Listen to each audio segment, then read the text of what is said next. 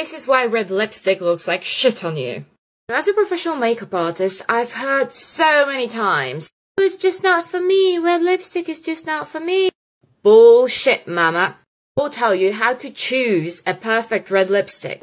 Just like with foundation, choosing a red lipstick is an undertone game. If you've got cool pinkish undertones to your skin, you need a red lipstick that is cool toned. If you've got warmer undertones, you're gonna need a red lipstick that has more of the orange tones to it, just warmer ones, right? So how do you check that? You look at your fucking veins.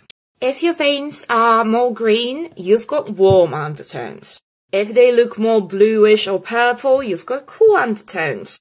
And if they are a mixture of both, you've got neutral ones. You can thank me later. Or thank me now and follow.